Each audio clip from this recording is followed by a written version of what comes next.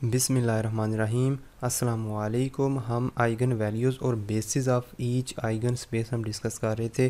पिछली वीडियो में हमने ये वाला पार्ट किया था, इसके आइगन वैल्यूज़ और आइगन वेक्टर दोनों फाइंड किए थे। इस वीडियो में हम इस पार्ट को देखेंगे, यानी कि इस मैट्रिक्स को, ये भी 2x2 का मैट्रिक्स ही है, लेकिन इसका जो है ना वो आइगन वैल्यूज़ जो होती हैं इसमें इर्रेशनल टर्म्स आ जाती हैं। तो देखते हैं इसको कैसे हमने इसकी आइगन वैल्यूज़ फाइंड करनी है और इसकी basis of eigen space find करनी है। ठीक है, तो हम लेट कर लेते हैं कि ये ए के बराबर है, ए इज़ इक्वल टू 1 2 2 3। ठीक है, this is part 2 and let A is equal to this. सबसे पहला काम आपने करना है कि ए माइनस लेमडा आई इसका डिटर्मिनेंट फाइंड करना है, उसको 0 के इक्वल पुट कर देना है। मतलब यह है कि मैं आपको बताया था पिछली वीडियो में भी, आपने डायरेक्ट लिख देना है कि 1 माइनस लेमडा, इस डायगोनल वाले जो एलिमेंट हैं उनमें से लेमडा को माइनस कर देना है और बाकी जो एलिमेंट हैं उनको एज इट इज़ रख देना है, इज़ इक्वल टू 0 लिख देना है। मज़ीद आप इसको ओपन करें तो हमारे पास फाइनल इक्वेशन क्या बनेगी, ये जो पॉलिनोमियल इक्वेशन है lambda square minus 4 lambda minus 1 is equal to 0। तो इसको हम फैक्टराइजेशन से तो नहीं सॉल्व कर सकते, लेकिन हम इसको क्वाड्रेटिक फार्मूला से सॉल्व करते हैं। Lambda is equal to minus, यानी कि माइनस बी जो है प्लस 4 हो जाएगा, प्लस 4 प्लस माइनस 4 का square 16 minus 4 into A ji divided by 2 ए होता है तो 2 इंटू 1, 4 प्लस माइनस ये हो जाएगा 2 अंडर रूट 5 डिवाइडेड बाई 2। ठीक है, 16 प्लस 4 20 होगा, तो 20 का जो स्क्वायर रूट है वो उसको हम 2 अंडर रूट 5 की शक्ल में लिख सकते हैं। तो मज़ीद इसको सिंप्लीफाई कर लेते हैं, 2 प्लस माइनस अंडर रूट 5, तो ये हमारे पास आइगन वैल्यूज़ आ जाती हैं। Lambda is equal to 2 plus under root 5 and lambda is equal to 2 minus under root 5, ये दो आइगन वैल्यूज़ आई हैं। अब हमने क्या करना है, हर आइगन वैल्यू के कोरस्पोंडिंग आइगन वेक्टर फाइंड करना है। तो मैंने आपको बताया था आपने लिखना है केस नंबर 1 में हमने लिखना है for lambda is equal to 2 plus square root 5। इस लेमडा के लिए हम लेट कर लेते हैं कि आइगन वेक्टर क्या है, v is equal to x1 x2, ये इस लेमडा के लिए आइगन वेक्टर है, हमने इसको फाइंड करना है। इसको फाइंड कैसे करेंगे, आपने इसको एज इट इज़ लिखना है इधर x1 x2। ठीक है, और इस सिस्टम को सॉल्व करना है। कौन से सिस्टम को, यहाँ पर जो मैट्रिक्स लिखना है ना वो हमने इसको दे के लिखना है, 1 माइनस लेमडा 3 माइनस लेमडा। इस लेमडा की जगह हम लिख देंगे ये वाली वैल्यू जिसके लिए हमने केस बनाया है 2 प्लस अंडर रूट 5। तो यहाँ पर क्या लिखा है, 1 माइनस लेमडा की जगह मैं लिखूँ -2 माइनस अंडर रूट 5। ठीक है, माइनस हो जाएगा ना, तो ये हो जाएगा -1 माइनस अंडर रूट 5। तो मैं यहाँ पर लिखता हूँ -1 माइनस स्क्वायर रूट 5 या अंडर रूट 5, और ये 2 और 2 एज इट इज़ रहेगा। ठीक है, 2 और ये 2, तो उसके बाद 3 माइनस 2 माइनस अंडर रूट 5, तो 3 में से 2 बाकी 1, यहाँ पर बचेगा 1 minus under root 2 1 minus under root 5। अब देखें कि यहाँ से इसमें ये डिटर्मिनेंट लिखा है ना, तो इसको मैट्रिक्स शक्ल में उठा के इधर लिखेंगे, यहाँ पर हम ये जो आइगन वेक्टर फाइंड करना है उसको लिखेंगे और ये होमोजीनियस सिस्टम बना देंगे। फिर हमने इस मैट्रिक्स को एशेलॉन फॉर्म में रिड्यूस करना है। हम लिखेंगे नाउ ये जो मैट्रिक्स है -1 minus under root 5 2 2 1 minus under root 5। अब इसको एशेलॉन फॉर्म में कन्वर्ट करने के लिए हम यहाँ पर 0 बनाएंगे, तो इसके लिए मुझे यहाँ पर क्या बनाना पड़ेगा, 1 बनाना पड़ेगा। 1 बनाने के लिए मैं इसको डिवाइड कर देता हूँ, रो ऑपरेशन लगाएंगे। ठीक है, हम लिखेंगे बाय 1 डिवाइडेड बाई, या मल्टीप्लाई करते हैं इसको, -1 माइनस अंडर रूट 5। ठीक है, यानी कि माइनस, बल्कि इधर प्लस ही लिखना पड़ेगा क्योंकि हमने यहाँ पर 1 बनाना है, तो ये चीज़ इससे कट जाएगी तब। तो R1 से इसको मल्टीप्लाई करते हैं तो यहाँ पर 1 बन जाएगा, और यहाँ पर बन जाएगा -2 divided by 1 plus under root 5। ठीक है, तो ये एज इट इज़ रहेगा 2 1 माइनस अंडर रूट 5। अब देखें यहाँ 1 के नीचे हमने ये 0 बनाना है, तो 0 बनाने के लिए हम किस से मल्टीप्लाई करेंगे, कौन सा ऑपरेशन करेंगे, बाय R2 माइनस 2 R1। ठीक हो गया, तो यहाँ पर 1 है, यहाँ पर 0 बन जाएगा, ये है -2 divided by 1 plus under root 5। अब यहाँ पर R2 की जगह हम लिखेंगे 1 माइनस अंडर रूट 5, ये वाला। ठीक है, -2 इंटू R1 की जगह हम लिखेंगे -2 डिवाइडेड बाई 1 प्लस √5। अब देखें 1 minus √5 plus 4 divided by 1 plus √5। यहाँ पर इसको रेशनलाइज करते हैं 1 माइनस √5 डिवाइडेड बाई 1 माइनस √5। अब देखें 1 माइनस √5 या √5 प्लस यहाँ पर आता है 4 इंटू 1 माइनस √5 डिवाइडेड बाई यहाँ पर बचता है -4 नीचे। ये 4 से कट गया तो ये इसके साथ माइनस आ गया, ये माइनस इसके साथ आ गया तो ये दोनों आपस में कैंसिल हो गए तो ये भी 0 बन गया, यहाँ भी 0 बन गया, यहाँ भी 0। अब इसको इक्वेशन की शक्ल में दोबारा चेंज करते हैं। This implies that this coefficient of x1 -2 divided by 1 plus √5 x2 is equal to 0 हो गया।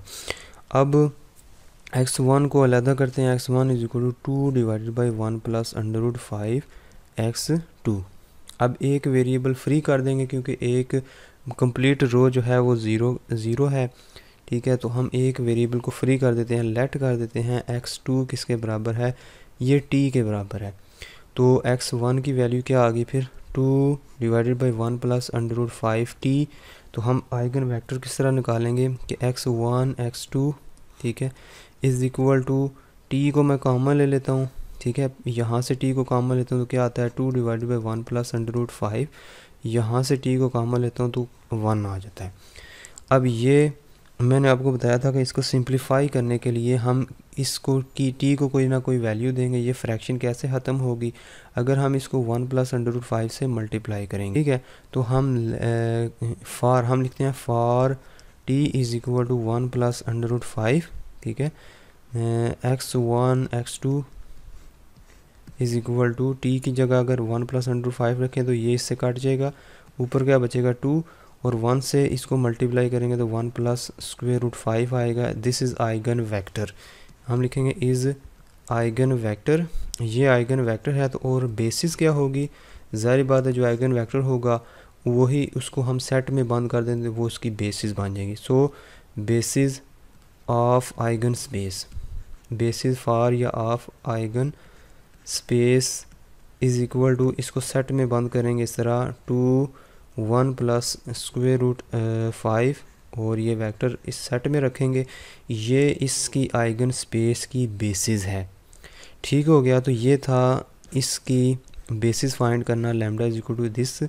इस वैल्यू के लिए हमने बेसिस फाइंड की है, वो क्या आई है 2 और 1 प्लस √5। अब दूसरा केस लेना है कि हमने किस वैल्यू के लिए आइगन स्पेस फाइंड करनी है, लैम्डा इज इक्वल टू 2 यानी कि हम लिखेंगे case number 2, lambda is equal to 2 minus √5 के लिए हम लेट करते हैं कि आइगन वेक्टर जो है वो किसके बराबर है। चले मैं इसको इसको भी v लिख लेता हूँ।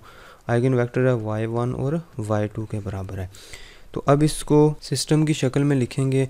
हमें पता है कि जो हमने मैट्रिक्स लिखा था वो क्या था 1 माइनस लैम्डा, और इधर लिखा था 2 2 3 माइनस लैम्डा, ये डिटर्मिनेंट हमने लिखा था। तो इसे को दे के हम यहाँ पर सिस्टम बनाते हैं, यानी कि 1 माइनस लैम्डा 1 माइनस 2 ये वाला माइनस प्लस √5, यहाँ पर 2 है, यहाँ पर भी 2 है। इसके बाद 3 माइनस लैम्डा 3 माइनस 2 प्लस √5, और यहाँ पर सिस्टम में ये आइगन वेक्टर इधर लिख देंगे y1 और y2, और इस साइड पे क्या लिख देंगे नल वेक्टर। अब इस मैट्रिक्स को हमने एशेलॉन फॉर्म में कन्वर्ट करना है। इस मैट्रिक्स को हम लिखेंगे नाउ, यहाँ पर आएगा -1 प्लस √5, और ये 2 है 2 3 माइनस 2 1 प्लस √5। अब देखिए हमने यहाँ पर 1 बनाना है, उसके नीचे 0, तो 1 कैसे बनेगा, इसको डिवाइड कर देंगे सबसे पहले। तो हमने ये करना है 1 मल्टीप्लाई कर देते हैं 1 डिवाइडेड बाई 1 -1 प्लस √5 और 1, इससे मल्टीप्लाई करेंगे तो यहाँ पर आसानी के साथ 1 बन जाएगा। इधर क्या बनेगा 2 डिवाइडेड बाई -1 प्लस √5, और यहाँ पर 2 है 1 प्लस √5। मज़ीद इसको एशेलॉन फॉर्म में कन्वर्ट करने के लिए यहाँ पर 0 बनाना पड़ेगा। तो हम लिखेंगे ऑपरेशन बाय R2 - 2 R1, ये ऑपरेशन लगाएंगे तो यहाँ पर 1 है, यहाँ पर 0 हो जाएगा। 2 डिवाइडेड बाई -1 प्लस √5, और यहाँ पर भी 0 हो जाएगा आई थिंक। चेक कर लेते हैं। R2 की जगह हम रखते हैं 1 प्लस स्क्वायर रूट 5 और -2 है। R1 क्या है 2 divided by -1 plus under root 5। ठीक हो गया। तो देखिए इसको रेशनलाइज करेंगे तो यही 0 बन जाएगा। ठीक है, रेशनलाइज करेंगे तो -1 minus square root 5 divided by -1 minus square root 5। तो ये मिल के क्या बन जाएगा +4, बल्कि -4 बनेगा। ठीक है, -1 का स्क्वायर माइनस अंडर रूट 5 का स्क्वायर, तो ये बनेगा -4। 5 -1 -4, तो ये -4 इस -4 से कट जाएगा। 2 2 4 होते हैं, तो ये वाला आपस में कैंसिल हो जाएगा, तो इसका आंसर 0 आएगा। तो ये भी रो 0 हो चुकी है, ये रो 0 हो चुकी है। तो इसको हम इक्वेशन की शक्ल में चेंज करते हैं। ये है y1, ये है जी +2 divided by -1 plus under root 5 y2 is equal to 0। अब यहाँ से y1 इज़ इक्वल टू किसके बराबर आएगा -2 divided by -1 plus square root 5 y2 को आप फ्री कर दें, या आपको मैंने बताया था कि आप डायरेक्ट लेट कर लें y2 इज़ इक्वल टू, यहाँ पर y2 की जगह अगर ये चीज़ रखें तो ये कैंसिल हो जाएगी फ्रैक्शन। या अगर आप लेट करना चाहते हैं इसको t के बराबर या s के बराबर, क्योंकि t ऑलरेडी हम लेट कर चुके हैं, इसको आप s के बराबर लेट कर लें। ठीक है, तो क्या बन जाएगा यहाँ पर y1 y2 is equal to y1 की वैल्यू क्या आएगी -2 divided by -1 plus square root 5 into s को बाहर कॉमन ले लेते हैं, इधर s की जगह 1 आ जाएगा क्योंकि बाहर कॉमन ले लिया है। तो अब for s is equal to -1 plus square root 5, क्योंकि हमने इसको कैंसिल जो करना है, सिंप्लीफाई करना है, इसके लिए इस x y1 y2 की वैल्यू जो आएगी वो किसके बराबर आएगी -2 और -1 प्लस स्क्वायर रूट 5, ये वैल्यू आएगी। और अगर हम यहाँ से माइनस को ख़त्म कर दें तो माइनस इसके साथ आ जाएगा, इसके साथ प्लस हो जाएगा।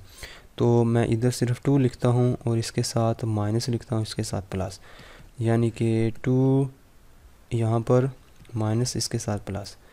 मैंने क्या किया, इस माइनस को इसके साथ मल्टीप्लाई किया ना, तो यहाँ पर प्लस बन गया 2, तो +2 1 माइनस अंडर रूट 5, ये है आइगन वेक्टर सेकंड।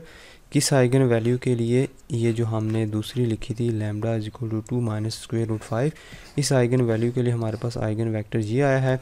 तो आइगन स्पेस की जो बेसिस है वो क्या आएगी, बेसिस फॉर आइगन स्पेस। ठीक है, आइगन स्पेस के लिए जो बेसिस है वो क्या आएगी, ये सेट बना देंगे इस तरह, इसमें वेक्टर रखेंगे ये 2 1 माइनस अंडर रूट 5। ठीक है, ये वेक्टर रख के हम लिखेंगे कि ये इसकी क्या है, बेसिस फॉर आइगन स्पेस है।